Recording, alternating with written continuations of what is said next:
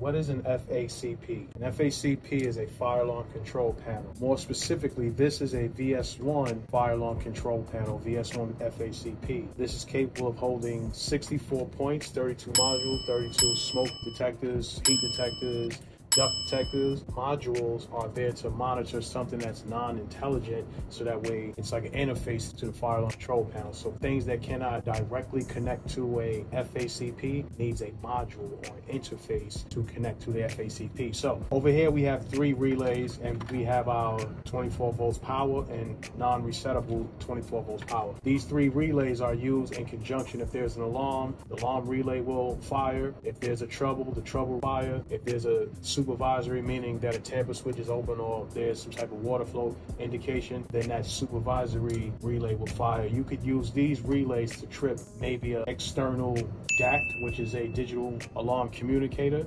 something that reports to the central station. So these can trip when the alarm go off. The alarm relay will activate, will then trip an input on that digital DAC to say whatever that zone is. Could be zone for smoke detectors, could be zone for pull stations. So next, after that, down here we have the main power, which is power of this FACP. This right here is your SLC. This indicates a class B, meaning that one wire is going out to the last device and then it stops. A class A will be that wire at the end will come all the way back to the panel, then connect to this terminal right here, the secondary terminal. So this wire right here connects to the smoke detectors, all the modules, pull stations, duct detectors, anything that's intelligent that reports back a condition to the fire alarm control panel will be connected on this wire. Here, this circuit right here is for your remote annunciator. Usually these fire alarm control panels are in the basement, in the electric room, or in some remote location. So you will have a remote annunciator that will mirror this front display, maybe at your lobby entrance. It's a small little panel that the fire department will go straight to see what type of alarm that they see that happened in that particular building. Over here, to know that this is a VS1 panel, because we only have 2 NAC circuits. If we had 2 more circuits here, that would be 4 circuits. This would be a VS4, which can handle up to almost 1,000 points. So these 2 NAC circuits connect to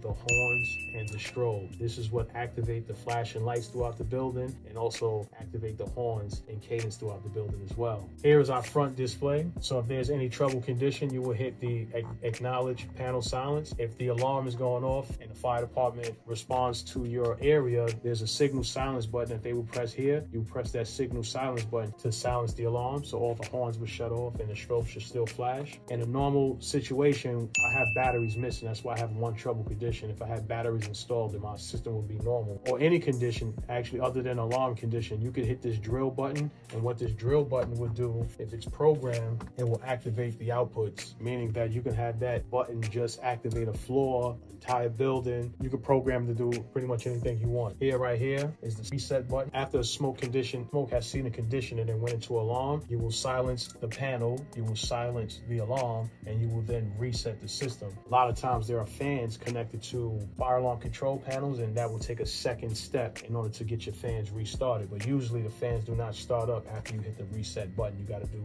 a secondary step in order to start the fans up. Here is your directional pad. If you have more than one active point, you can scroll through the menu to see all of the active points that are currently in trouble or in fault on the fire alarm system. Here is your number pad where it has the menu. This is your menu button right here. You can go into the menu. You can see reports. You can test the system. You can automate controls. You can program the system directly from the front display. You can check some diagnostics on the system, usually the SLC loop, to see if there's any grounds on it, on any modules. You can check to make sure all the devices are talking. A lot of times companies will change their password to whatever they want to change their password to, so you'll be locked out the front display if you do not have the default password, or if it's not factory set back to the default password. So this is a FACP, fire alarm control panel, with 1 SLC loop, 2 NAC circuits, capable of handling 64 points, 32 modules, 32 smokes and heats. And you have 2 circuits here for your horns and strobes. So that is a fire alarm control panel. Like I said, this specifically is a Kitty VS1 fire alarm control panel. You can find us on our website at www.securities.com. Also, while you're there, click the login button so you can join the secure community. If you have a system like this installed in your building, you're having trouble, the current company you're working with cannot fix it, give us a shout. We'll come out there and fix it for you for free. My name is Anthony Richardson. I own a minority-owned fire alarm and security company here in New York City. If you have any troubles or have any questions about anything about fire alarm, reach out to us on our website or leave a comment below.